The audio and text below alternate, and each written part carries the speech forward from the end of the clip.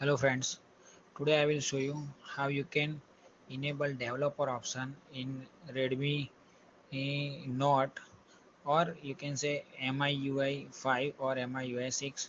So for that you have to just go to the setting, click on setting. It will open a setting, and here is my setting.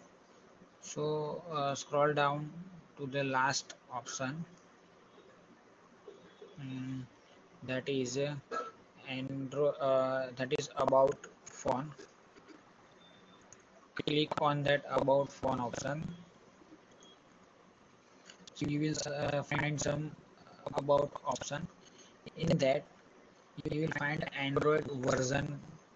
So just uh, uh, uh, click number of times as you can until the it will enable developer option.